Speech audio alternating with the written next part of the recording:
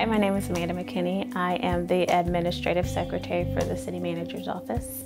So I answer the phones. Most of the time, if you're calling City Hall, chances are you're gonna get me. I work very closely with the City Clerk's office, handling ordinances, resolutions, things that pertain to the City Council. So in working for the city, I've been here for 8 years. I've met some amazing people. I enjoy interacting with people, with the citizens. Each day brings something new, so it's never monotonous. And I actually learn. Every day I literally learn something new, so I feel like there's a lot of opportunity for growth, and I like that.